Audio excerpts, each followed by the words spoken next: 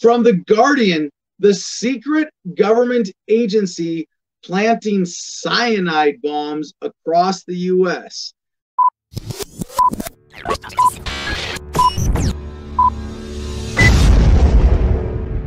Now, this sounds like a really overhyped headline.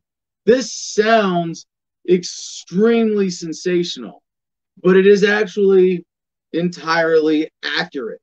Wildlife Services kills thousands of animals at ranchers and farmers' behests, but it operates with little oversight, and critics describe it as out of control. Of course, the story starts with a tragedy. The call came over Tony Manu's police radio one March day in 2017. Some sort of pipe had exploded in the hills outside of Pocatello, Idaho, and the son of a well-known local doctor was hurt or worse. Manu, a longtime detective with the county sheriff's office, was shocked. A pipe bomb in Pocatello? We were like, holy shite. I can't even quote the Guardian. I'm censored on YouTube more than the Guardian censors itself. He hit the gas and screeched up winding mountain roads outside of town. I thought maybe the victim was missing a leg or something. That's what it sounded like. At the home of Dr. Mansfield and his family, he found a frightening scene. On the driveway just outside the sprawling timbered house, the family's dog, Casey, was dead. Inside the home, Canyon Mansfield, 14 years old, the youngest of 3 children, was sobbing. His head was pounding and his eyes were burning. He needed to go to the emergency room. Manu soon pieced together the story. While playing in the woods behind the family home, Canyon and his dog had stumbled upon a strange device that sprayed them in the face with a dose of sodium cyanide. The boy managed to quickly clean the poison out of his eyes, but the dog collapsed and started convulsing.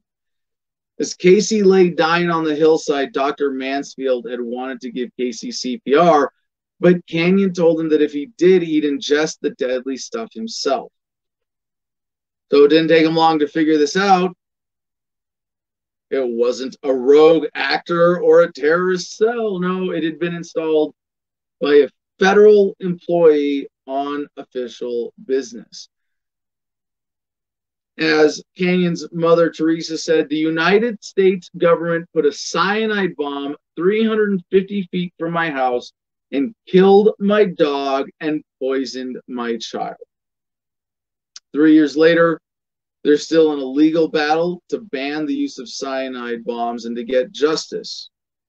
Now, if you haven't heard of this, you're not alone. Wildlife Services has operated for years in relative obscurity with limited oversight from Congress or the public. Part of the Department of Agriculture, the agency works on behalf of private ranchers and farmers, killing coyotes, wolves, bears, birds, and other creatures that cause problems for agricultural interests. In 2018, it exterminated nearly 1.5 million native animals and a huge number of invasive animals as well. Now, first of all, you go, wait a second, I thought this was a capitalist country. But we have socialized animal control on top of socialized retirement, security, welfare, defense, military. And how socialist are we, America? Let me count the ways. Nope, sorry, not going to. Have you seen how many federal laws there are? The paper stacks are just insane. No, of course not. Can you count out the ways in which America is socialist? So we have an agency that sometimes its agents shoot wolves or coyotes from helicopters. I mean, if you like murdering animals, sounds like a fun job. You know, if you want to relive the glory days of being a door gunner at Vietnam, how in the hell is this the most efficient way to do what they're actually doing here? And of course, why is it possible that they are killing people? Why are they using cyanide bombs instead of, sometimes leg traps and snares? M44s, also known as cyanide bombs, are baited and spring-loaded tubes that spray an orange plume of cyanide powder when triggered, aimed at coyotes and other canids that predate livestock, they killed 6,500 animals in 2018 alone, if they're counting accurately, that is. Now, Congressman DeFazio from Oregon, a longtime critic of the agency, said, quote, "I served on the Homeland Security Committee for a decade, and Wildlife Services, so-called, is more opaque than some of our intelligence agencies. Basically, in some cases, it's rogue. They've been around for a century, have 2,000 employees, totally decentralized.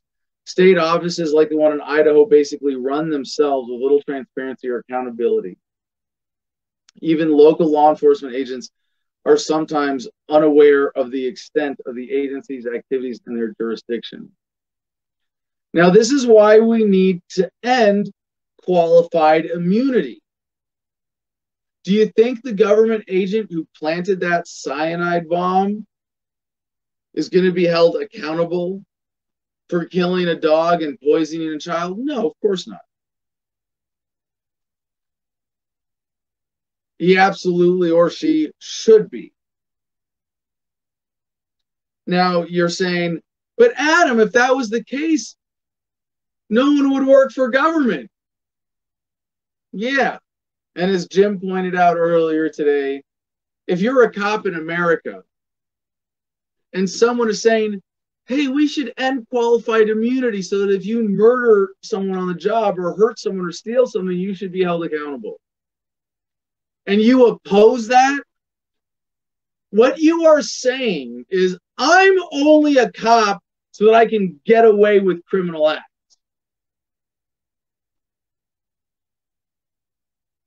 This is not a product of the market. This is a product of government.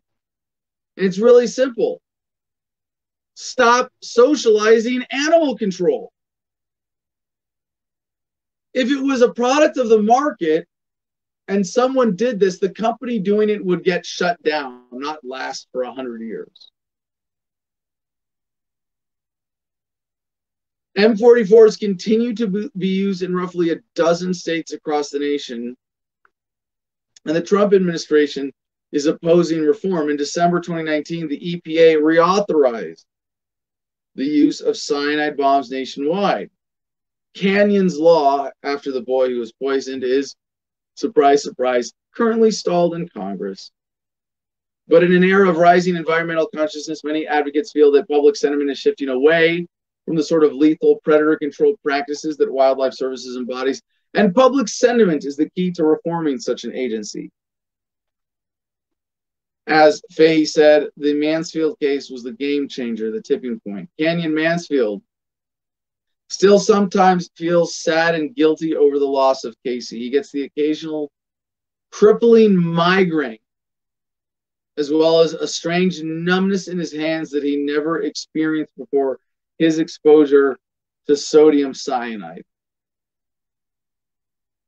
But as he prepares to head to college next year, he's certain his family will prevail. As he said, we're going to find a way to keep Wildlife Services up at night until we get this done.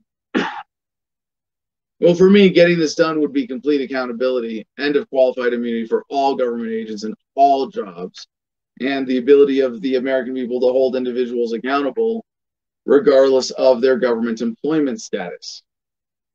Are we going to get there? Probably not under this federal government. It is going to take localization. It is going to take a breakup of the United States. It is going to take more significant change than reform to end this phenomena of qualified immunity. Because really, that's the whole point of government as we know it, isn't it? The rich get richer, the poor get poorer, and the people who commit the crimes that make that possible through government are not held accountable.